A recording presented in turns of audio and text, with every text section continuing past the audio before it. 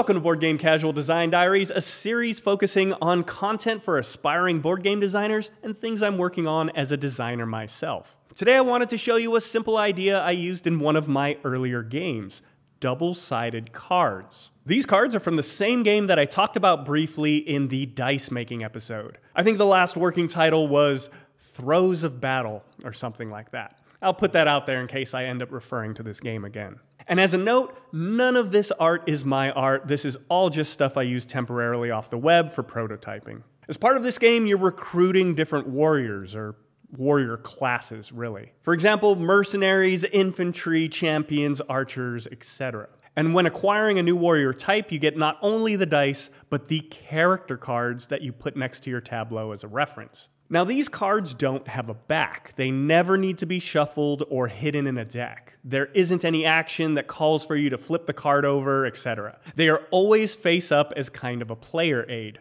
And as I was putting in the placeholder imagery to represent these warrior classes, I thought, well, why not make these cards double-sided with the same stats, same class, but a different image to let players choose whichever image they like better or relate to more.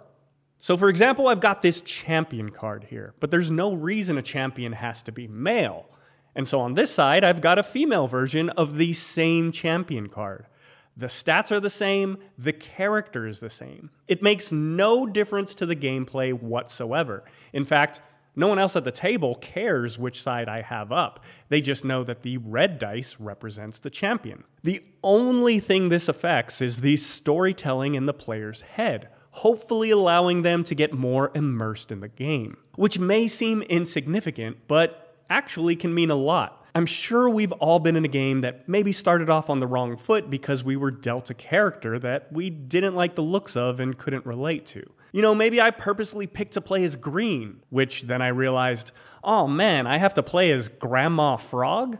Now, I can't imagine I'm the first to come up with this idea. I'm sure there must be games out there that are using something like this or a double-sided player board. Please let me know in the comments if you know of any. But I think this is a great way to add diversity to your game without forcing it down people's throats that could turn some players off. And it doesn't have to be about gender. Maybe you like this side because the character has dreadlocks, or this side because they've got a cool hat.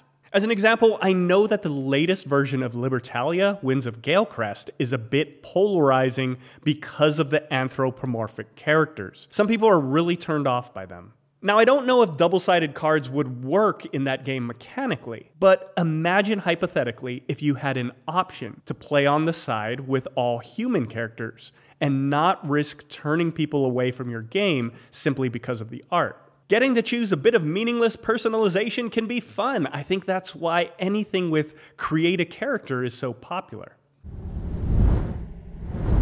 I hope this gives you some inspiration or an idea to keep in your back pocket in your design. If you're deeper into the stages of developing your game and you're looking for ways to be more inclusive, maybe double-sided character cards or double-sided player boards will work for you. Thanks for watching Design Diaries, and thank you for liking and subscribing.